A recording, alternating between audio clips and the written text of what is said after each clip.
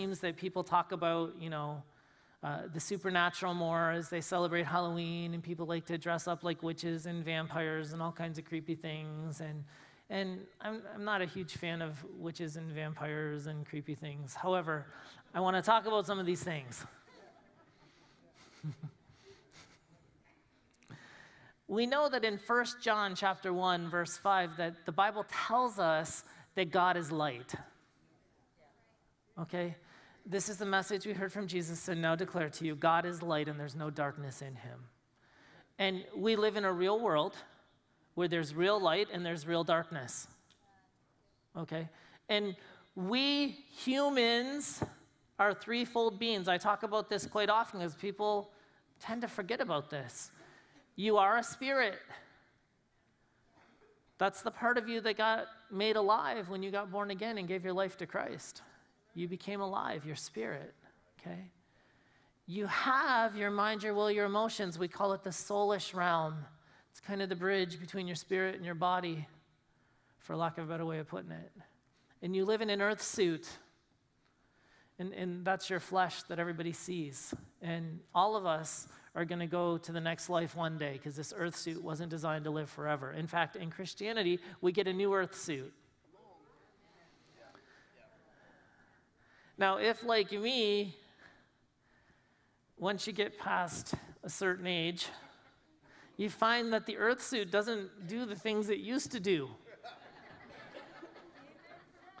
And it doesn't recover quite as quick as it used to. So, one day I'm going to get a new earth suit. Looking forward to that. But see, the spiritual realm is probably more real than even the natural realm, because the natural realm is only temporary. The spiritual realm is eternal. And we know that if God is light and in him there is no darkness, we also know that Lucifer, who we also know as Satan, the devil, he comes oftentimes as an angel of light. He disguises himself. He comes as one who thinks he's going to be light and give you the information and the truth.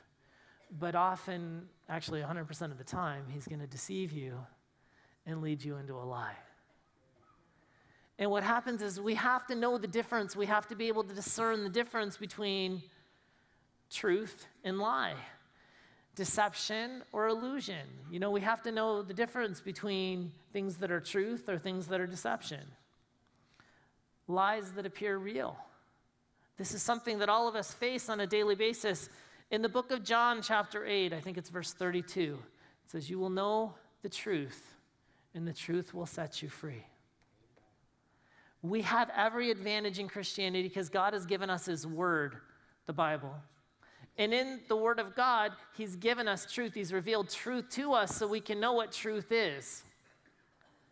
And if you know truth, you don't have to believe a lie.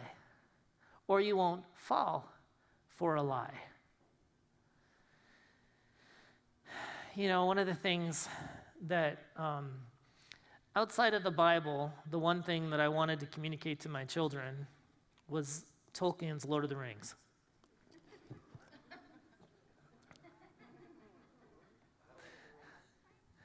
Because it talks about the epic battle between good and evil. And the protagonist in The Lord of the Rings is this Mayor named Sauron. But there comes a point earlier in the story where he disguises himself as the giver of gifts. And he takes a fair form, and he goes and he deceives all these people, including Celebrimbor, who forged most of the rings that the whole story revolves around, right? But he came in a form that was not true to himself to deceive. And I think Tolkien did a good job of explaining how our enemy, Satan, works in the real world. He comes in a form that looks fair, but his mission is to deceive you and get you off course.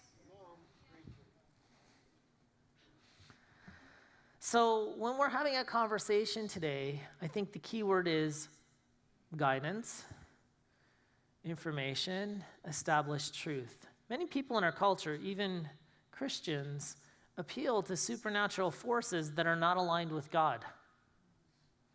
They're not aligned with God's kingdom. And when you, as a Christian, are appealing to some other supernatural force between God and things that are aligned with his kingdom, you're appealing to Satan. Well, I'm just appealing to myself. I'm appealing to nature. You're appealing to Satan. If you're not looking to God for your source of guidance, and you're not appealing to him for the help and the relief and the strength that we need, you're appealing to another source. And when you're dealing with the supernatural realm, we have to have an understanding. There's good, light, and there's evil, darkness, period. You either appeal to God and light, or you appeal to darkness and evil. There's no middle ground there. As much as people like to try to create a middle ground, there is no middle ground. In this case, black and white do not make gray areas.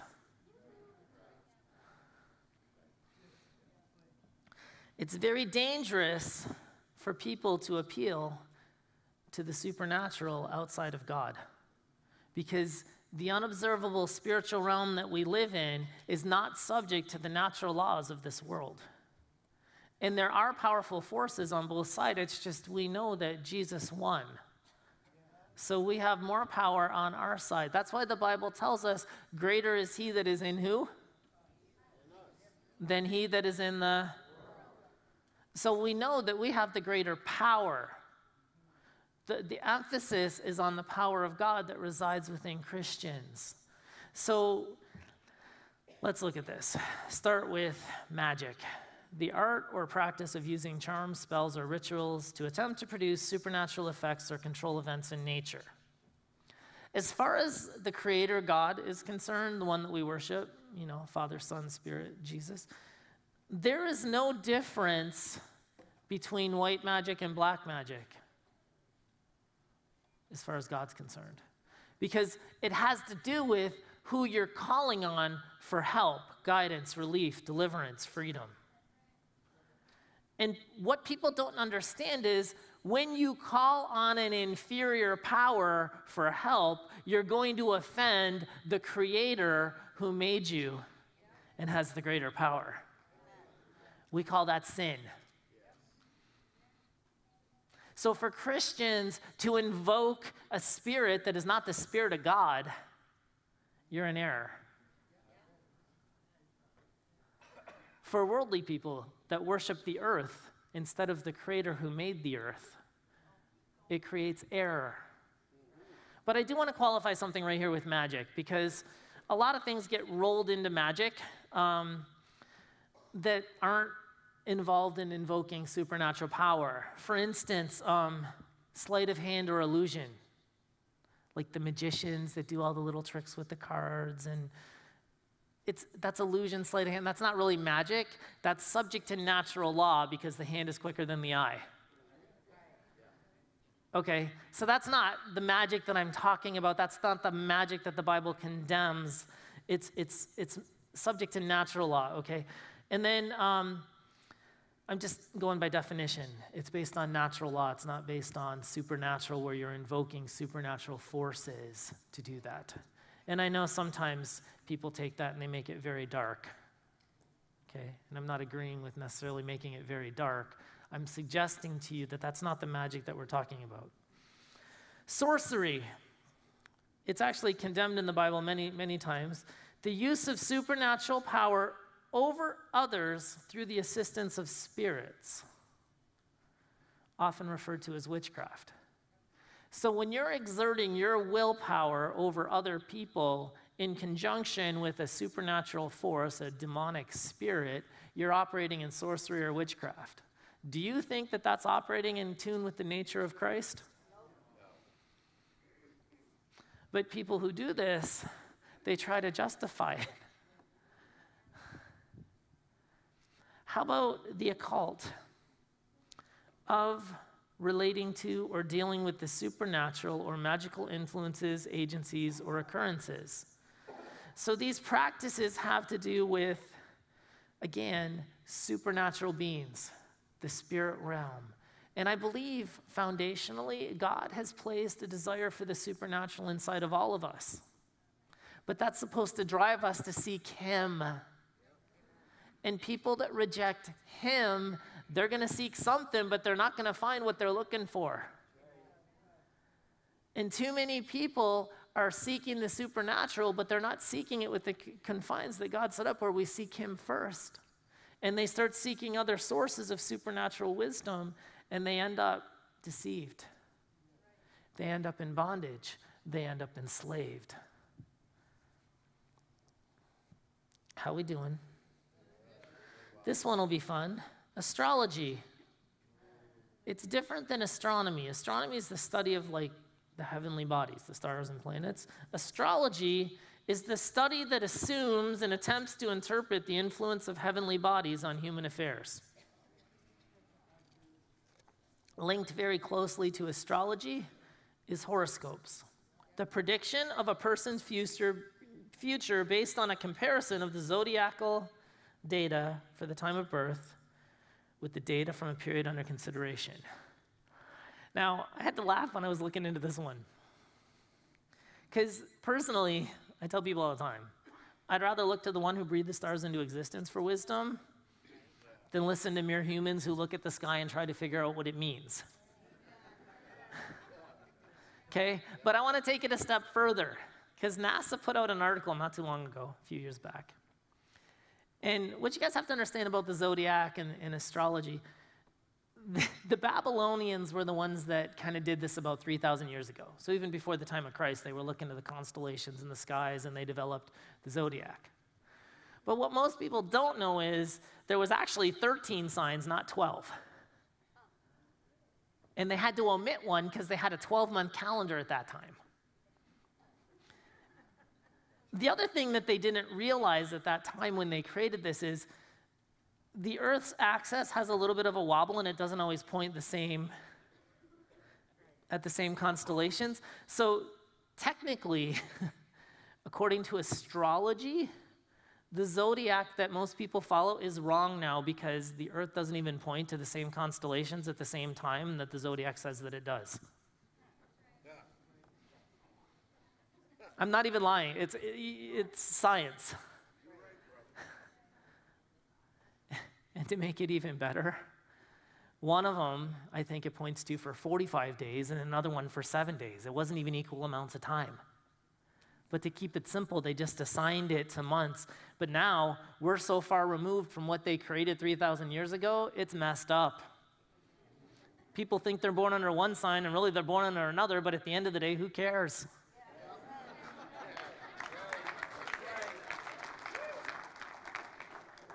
But so many people think that the planets govern their life. I was born at this time, so I'm supposed to be like this. Really? Ay, ay, ay. Are we having fun today, White Magic? Okay. Let's go back to, let's go to the scriptures in the Old Covenant. See, these things, astrology, communicating with the dead, they call that necromancing. So someone channels the spirit of a supposedly dead person so that they can come back and commune with them and have a conversation. Now, I want to introduce you to a term that the Bible uses. It's called a familiar spirit. A familiar spirit, see, spirits are ancient beings, and they've been around a while. In fact, there could be some spirits in here.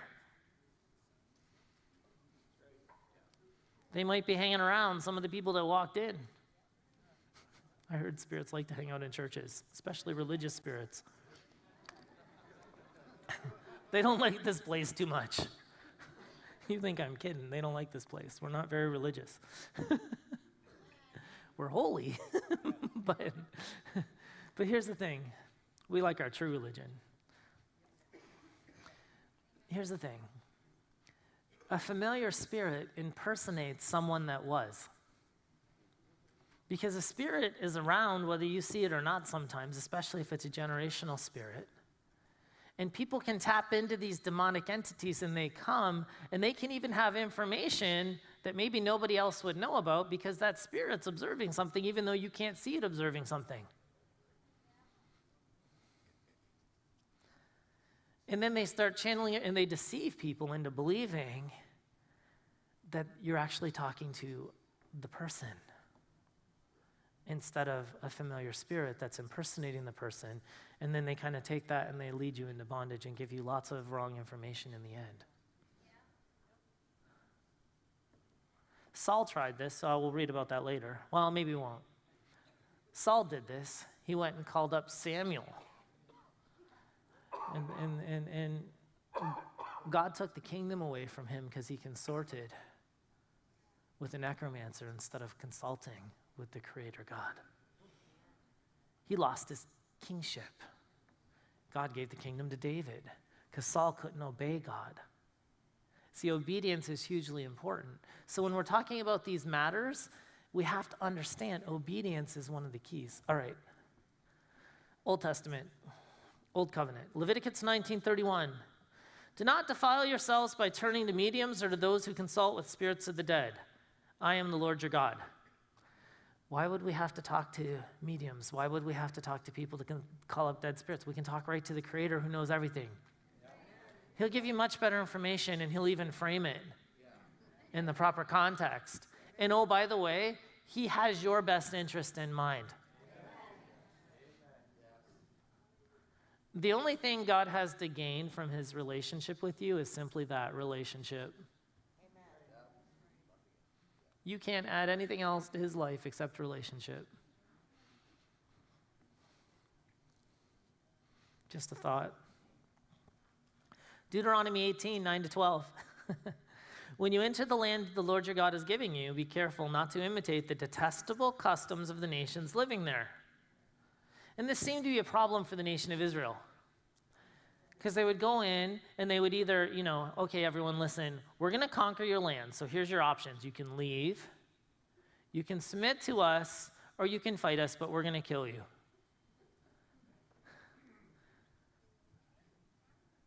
And some of the nations that they conquered, they would often kill the men but leave the women and children alive. But then they started marrying the women, and then the women would lead them to worship these false gods, and then they would go into idolatry, and then God would have to judge the nation, and then they would call out to him, and then they would come back to God, and then they would repeat the cycle. Kind of sounds like some people I know in the church today. We go do our own thing, we fall on our face, we crawl back to church and say, God, please forgive me. We try to build our life back up a little bit. Then we get comfortable again because we're back on our feet, and God gave us a great job, so then we start working 7 days and we forget about him. And then what happens? Then we fall back on our face, and then we crawl back to God again. And no one in here has ever done that, though. History tends to repeat itself. Okay. Be careful not to imitate the detestable customs of the nations living there. For example, never sacrifice your son or daughter as a burnt offering. And some of you go, oh my goodness, why would we do that? But we kill babies every day. Now, in a few weeks, we're going to talk about this because we understand that there's lots of grace, there's lots of mercy, and there's lots of forgiveness at the cross. Okay? But we need to understand, okay? Never sacrifice your son or daughter. Do not let people practice fortune telling, or use sorcery, or interpret omens, or engage in witchcraft, or cast spells, or function as mediums or psychics, or call forth the spirits of the dead. Anyone who does these things is detestable to the Lord. It is because the other nations have done these detestable things that the Lord your God will drive them out ahead of you. So you see, because they've crossed the line into the supernatural and started getting wisdom from the wrong place, God drove them out. That's what it says. Now, here's a laughable concept to me. Almost laughable, because it's sad too. But Christian witches.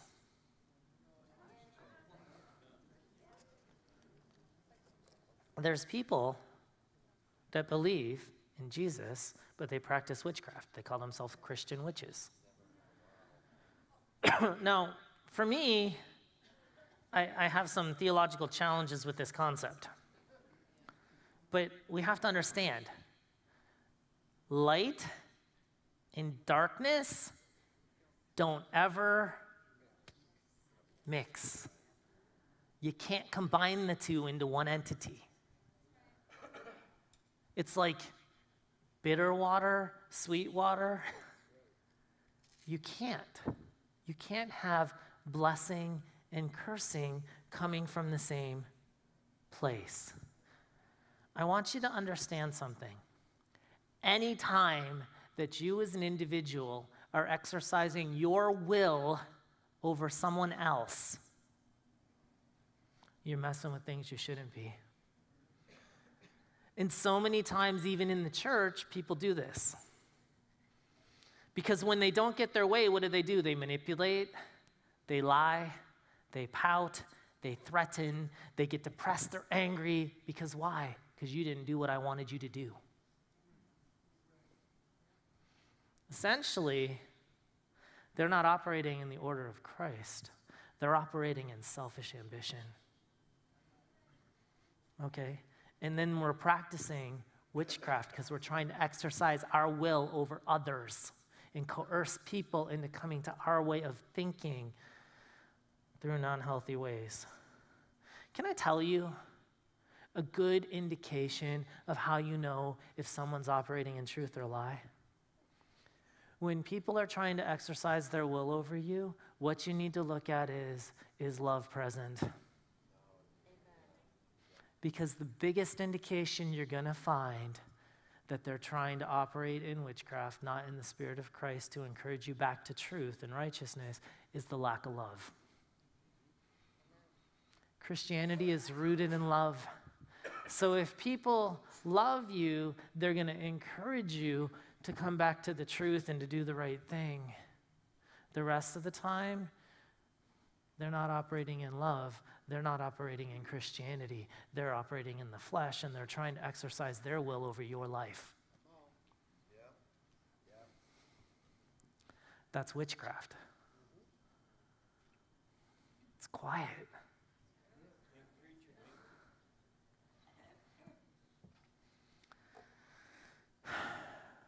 It's most fully realized by the absence of love when people are operating in this. Okay, let's go to the new covenant. Everyone said, yay, new covenant. Woo! So there's a few sections of this I want to pick up. Let's start with Acts 19. A group of Jews was traveling from town to town casting out evil spirits. They tried, operative word, to use the name of the Lord Jesus in their incantation, saying, I command you in the name of Jesus, who Paul preaches, to come out. 7 sons of Sceva, a leading priest, were doing this. But one time when they tried it, the evil spirit replied, I know Jesus, and I know Paul, but who are you? Then the man with the evil spirit leaped on them, overpowered them, and attacked them with such violence they fled from the house, naked and battered. They got beat down by the devil. Okay? The story of what happened spread quickly all through Ephesus to the Jews and Greeks alike as solemn fear descended on the city, and the name of the Lord Jesus was greatly honored. Catch this. Many who became believers, everyone say many. What did they do? They confessed their sinful practices. A number of them who had been practicing sorcery brought their incantation books and burned them at a public bonfire. The value of the books was several $1 million, so the message of the Lord spread widely and had a powerful effect. A couple things here. See, they were messing with the supernatural, but they didn't know Jesus. And when you mess with the supernatural and you're not under God's authority, you're opening the door for the enemy to destroy your life. Because you're playing with things you don't know what you're playing with. There's an old idiom. Idiom? Yeah, I think that's the word I'm looking for. If you play with fire, you're going to get... Oh, you know that one.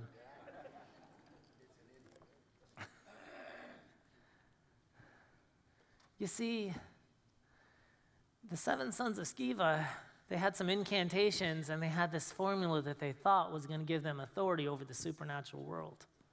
Didn't work so good for them. But see, as Christians, if you're submitted to Christ as a believer, if you're submitted to Christ, if you're in his kingdom, if you're under his authority, if you're in his will,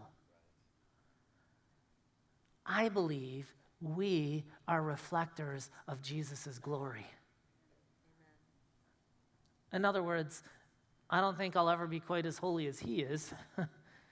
I get my holiness from him. But when I'm walking in God's authority and under his jurisdiction, and I'm under the shadow of his wings, as the Bible talks about, I believe that we start to look like the one that we're serving. And when you start to look like Jesus and you start reflecting his glory and his power, I think the devil doesn't know the difference. So when you make a command to go in the name of Jesus, you're under his authority, you're representing him, and the enemy has to go. That's why true believers have no problem driving out a spirit. We don't have to be afraid of spirits. They're afraid of us. Got to get that set up right. Oh, brother, you don't know.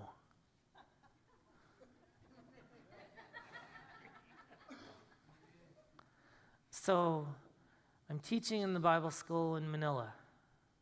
I actually teach a lot in the Bible school. I'm teaching the Bible school, hanging out with some of the Bible school students, a lot of pastors coming in. God told me, RJ, you're going to go preach in Antigua. It's a province in the Philippines in the south of Manila anyway, south of Luzon. When I told the students, God told me I'm going to go preach in Antigua, this is the response I got. No, brother RJ, you don't want to go to Antigua. The devil lives in Antigua, because they believe all evil originated there. And there's these witches down there. They call them Aswan. And they said, man, I went to Antigua and the devil jumped on me and I couldn't breathe for an hour and finally asked Jesus to help me and he came and rescued me.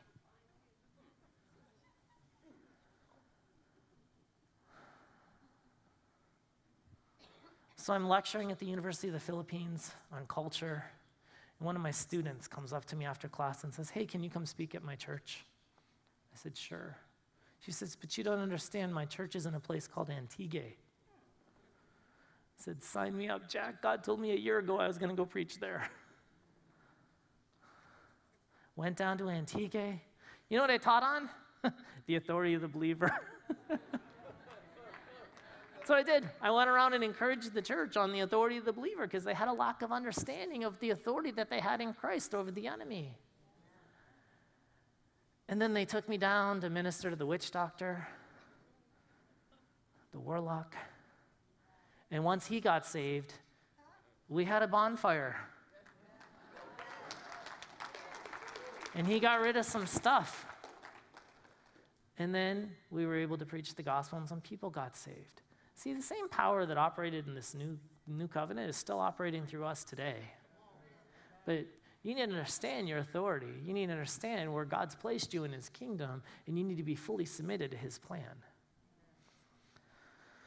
Galatians 5:19. When you follow the desires of your sinful nature, the results are very clear. Interesting. You know, we like to pick on sexual immorality and impurity and lustful pleasures, which we do, because Christians shouldn't live that way.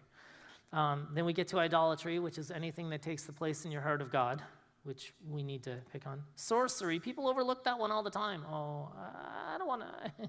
Hostility, quarreling, jealousy, outbursts of anger, selfish ambition, dissension, division, envy, drunkenness, wild parties, and other sins like these. Let me tell you again, as I have before, anyone living that sort of life will not inherit the kingdom of God.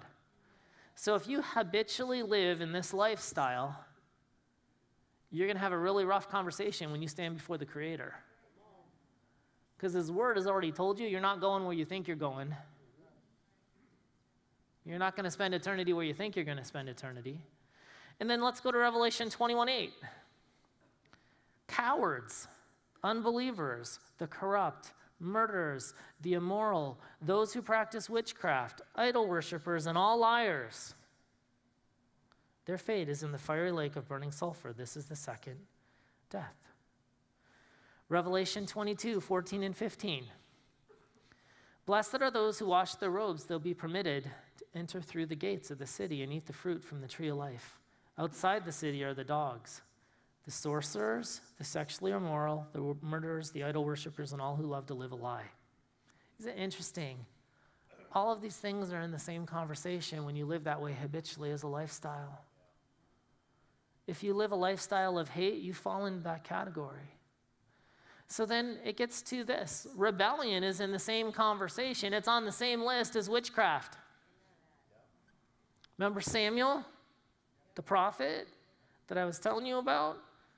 He's talking to Saul, the king, because Saul didn't obey God. The Amalekites were wicked, evil people who would ambush the women and the children at the back of the caravan and massacre them.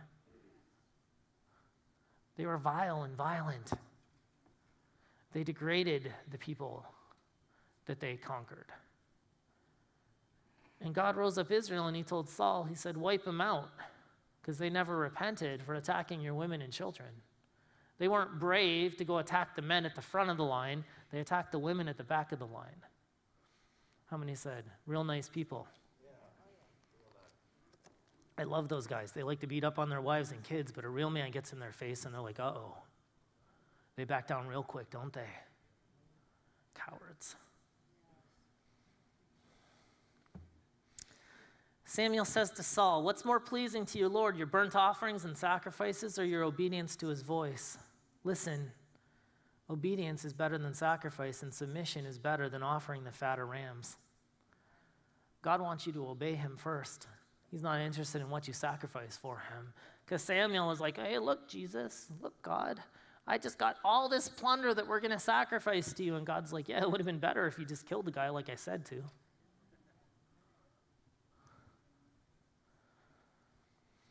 Rebellion is as sinful as witchcraft, and stubbornness as bad as worshiping idols. Because you rejected the command of the Lord, he rejected you as king. You need to understand something. When you as an individual rebel against God's word, you're operating in rebellion and you're operating in witchcraft. If you're not submitting to God's voice, you're submitting to a counterfeit voice. You're believing a lie, you're in deception, and you're not in truth. If you're not in truth, I assure you, the light is not in you.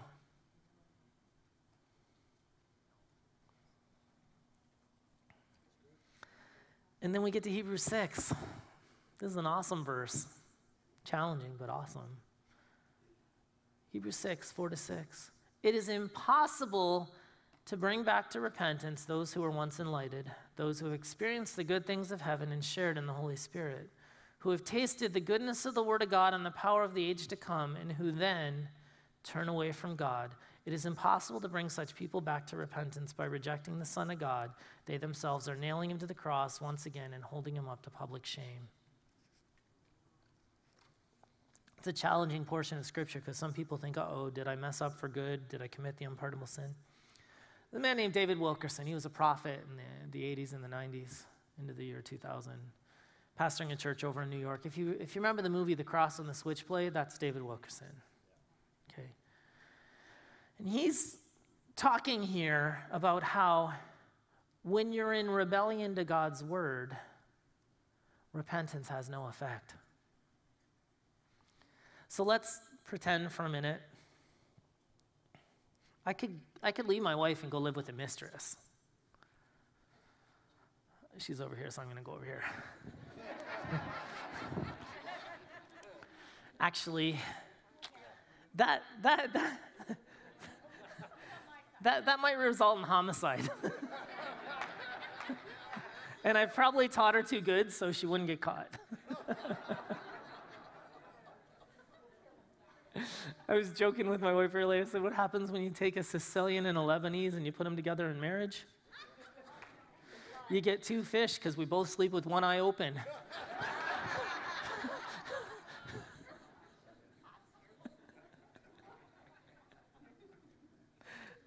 I'm just having fun.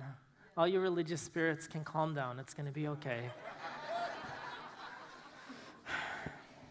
Let's pretend someone else leaves their wife and goes to live with their mistress.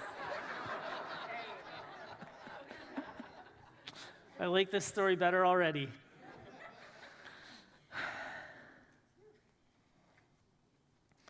While they're actively in that relationship, they can repent every day.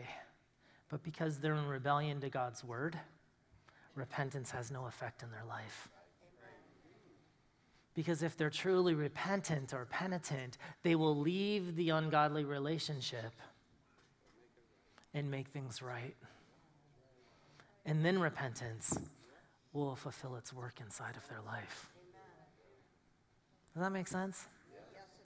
And see, this is the thing, because there's lots of people that practice all kinds of sins, but while they're actively in their sin, they're feeling guilty, so they're trying to repent of their sin, but they're not really willing to get out of their sin. And that's what this is talking about. It's not going to accomplish what you want it to when you repent, because you're not really repenting, because you're not changing your lifestyle. See, repentance without lifestyle change is simply lip service. It's empty words. Leaves you in a bad place with God. All right, I want to go to Acts chapter 8. Read one more. I think I got time for this. In Acts 8:9, a man named Simon had been a sorcerer there for many years, amazing the people of Samaria and claiming to be someone great. I want you to note this. He claimed to be someone great because he was a sorcerer. It tells me something about his motive.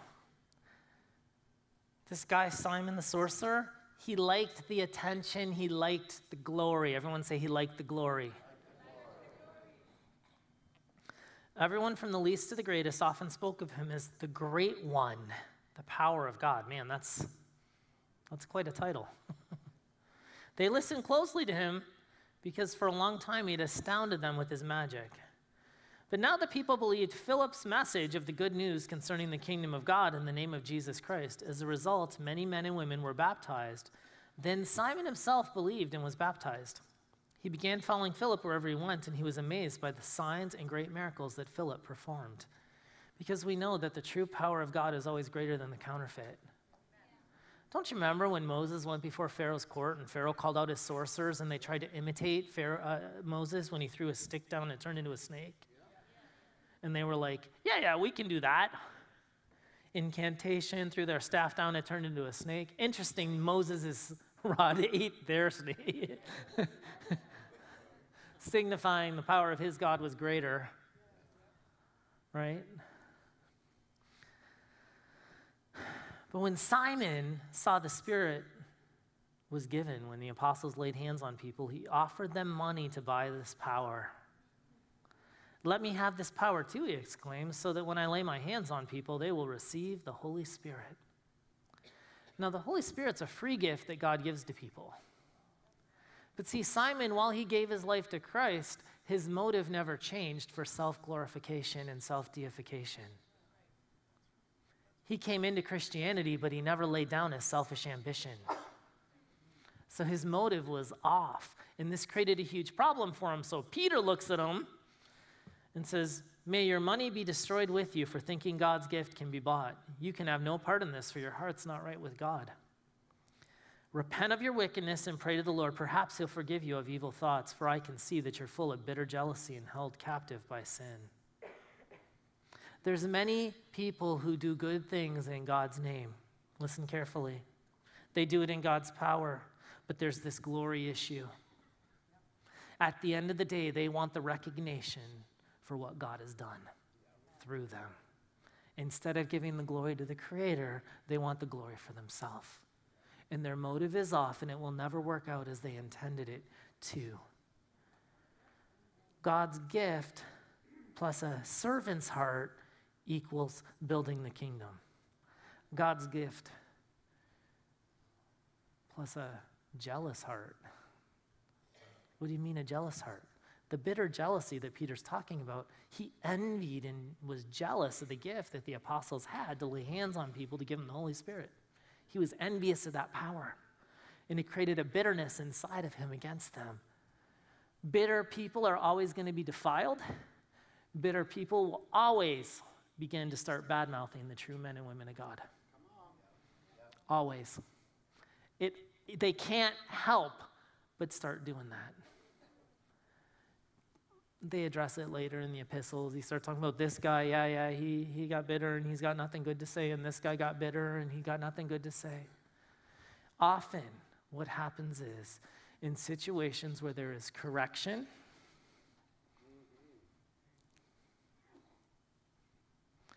people don't want to receive. And when you know more than the person in a position to correct you, you've put yourself in arrogance and pride, and you're operating in the kingdom of Satan. And you're rebelling against God's word. 100% of the time.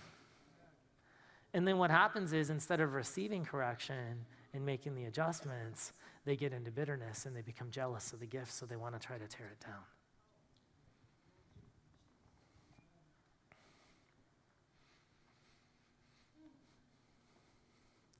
Matthew 11:28-30.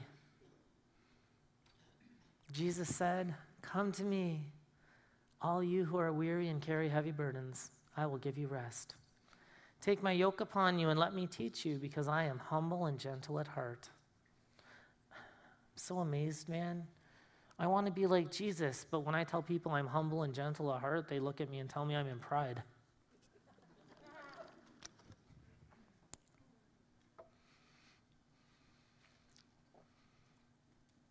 You will find rest for your souls, for my yoke is easy to bear and the burden I give you is light. See, Jesus came to earth to bring freedom to people. It's not a heavy yoke to live the Christian life. The heavy yoke comes on when religious people try to impose their will upon you. Christ came for freedom, freedom from sin.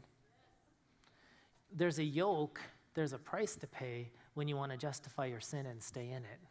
That's a heavy burden. And see, there's two sides to that coin, because religion tries to condemn people into feeling like they're not good enough to control them. Religion outside of true religion, taking care of the widows and the orphans, right? Operating in the love of Christ. But see, what happens is, on the other side of that, we justify our wrong behavior and you're not willing to lay your burden down, so you're going to stay in bondage.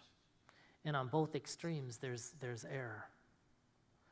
And this is where we as the body of Christ have to come together and lay our sin down that so easily besets us at the foot of the cross, so that we can take on the righteousness of God and start operating in his kingdom. And then we start building his kingdom. We start operating in the kingdom of God. We start operating in the power of God. There's lots of people, oh, Christianity doesn't work for me. Well, Christianity always works, because God's principles are always true, as I've been talking about the last few weeks. So God's not the one that's not aligned. But you might want to look at your heart and see if there's any selfish ambition in there. Make sure there's not some pride in there. Make sure you're not trying to control others, because if you're operating in witchcraft, you're operating in rebellion to God and his word. Or maybe you're just rebelling against God's word because you don't believe it. What did you say a couple weeks ago? Rick Warren, you only believe the parts of the Bible that you obey? Stand up with me.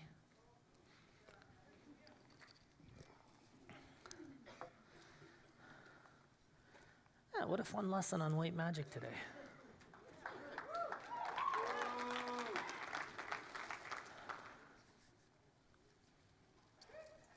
I believe that God speaks to people's hearts all the time. I believe he's talking to you all the time. Most of the time, you're not listening, but we need to get in listening mode. And I want you to listen to the Holy Spirit right now for a moment, because if he's talking to your heart, and he's telling you that maybe you need to repent of your sin and give your life to him. Because see, true repentance is when we say, God, I surrender my life to you. I don't want to live for myself anymore. I want to live for you. I want to follow your commands. I want to obey your teachings. In that moment, repentance, we change our life, and he gives us a new heart, and he gives us the ability to live life from within. And we can receive forgiveness of sin. And whether it's a sin you committed, or a sin someone else said you committed, or a sin you think you committed, it doesn't matter. You receive forgiveness Because at the foot of the cross, we all become equal sinners saved by grace because of the blood of Jesus. So we always do a call to repentance where we give people an opportunity to repent of their sin and give their life to Christ. Connected to that is, after you surrender your life to Christ, you need to make a clean break from the world system that you lived in, and you do this by being baptized in water.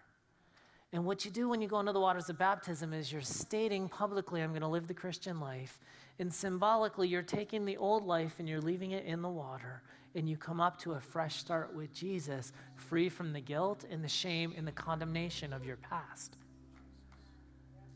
One of the writers in Peter even talks about how your conscience gets cleansed in the water. So if that's you, you need to repent of your sin, or maybe you need to get baptized in water today. I want you to just be brave and be bold and come down out of your chair and come down and see me here at the front. I think my friends Greg and Lisa are here, and they've got a tank full of water in the back to baptize you, but they'll pray with you for salvation. They'll pray with you so you can give your life to Christ. Come on down.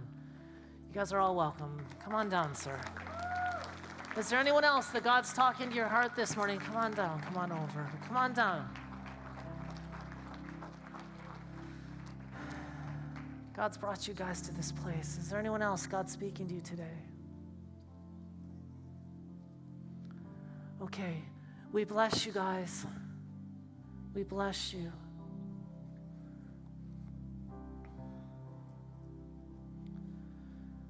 When we come to the table, the Lord's Supper today, you know, we have the bread that represents his broken body. It was broken for you.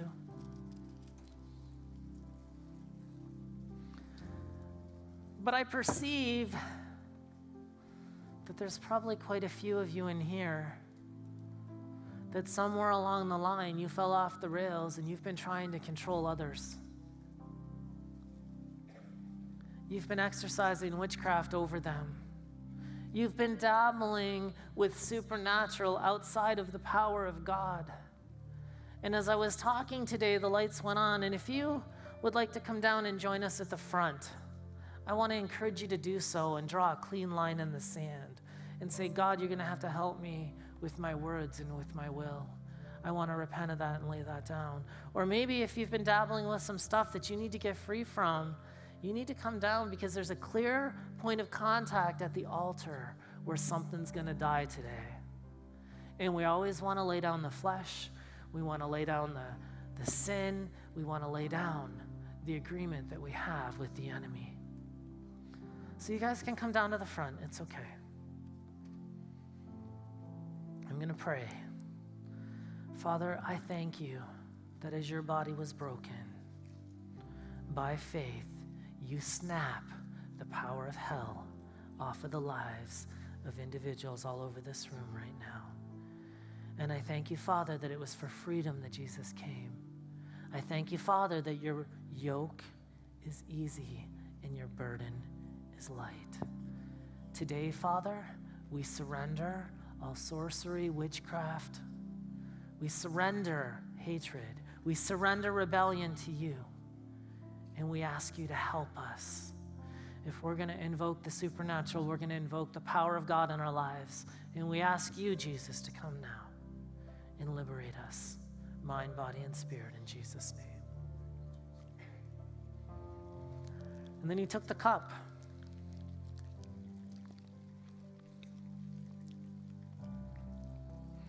The blood of the new covenant. And the Bible says that no weapon formed against us shall prosper. No weapon. And Father, as we have the cup in our hand at the table, we release forgiveness and we receive forgiveness. We set aside every grudge. We uproot the bitterness in our lives and the jealousy and the envying and the strife. And we receive forgiveness now. As we've released others, Father, I thank you that you release us. And Father, we know that the blood of Jesus is powerful. And we know that we have authority over our enemy. So I thank you that because of the blood, we can align ourselves with your purposes for our life. And this day, God, you bring freedom. This day we have the victory. And this day, the shackles of hell are broken off of our lives. And we are free, mind, body, and spirit, because of the blood of Jesus. So like a flood now, Father, let your presence and power come into the lives of each person here as we partake.